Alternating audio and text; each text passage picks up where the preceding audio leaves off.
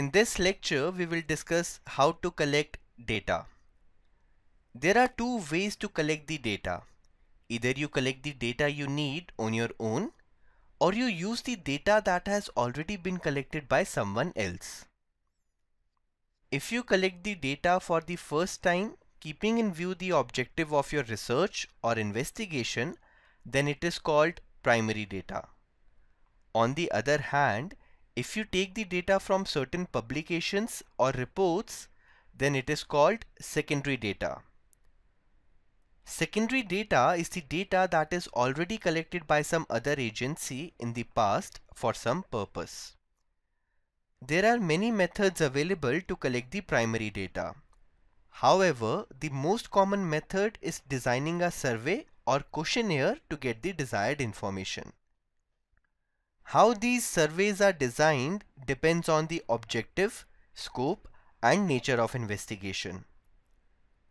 For example, if you are the owner of a restaurant and you want to obtain data on the customer's opinion of the quality of food, service, atmosphere, and so on, then you may design a questionnaire like this.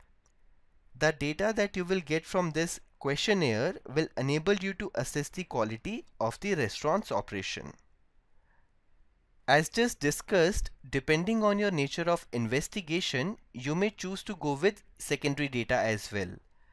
There are many organizations that specialize in collecting and maintaining data, and you may get access to that data through leasing arrangements or by purchase. Apart from these organizations, there are government agencies as well that maintain a good database.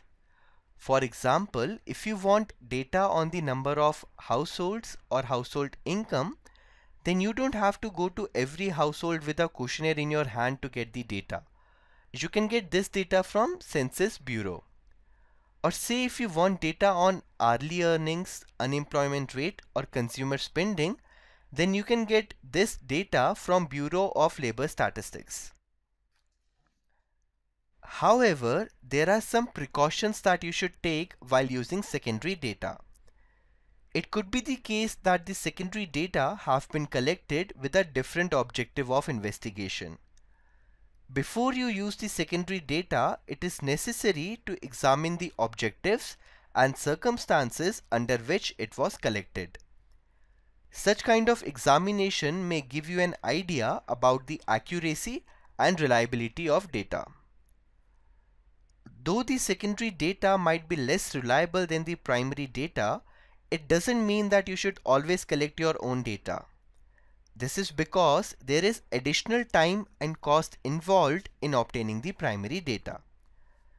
The use of secondary data becomes desirable when data must be obtained in a relatively short period of time.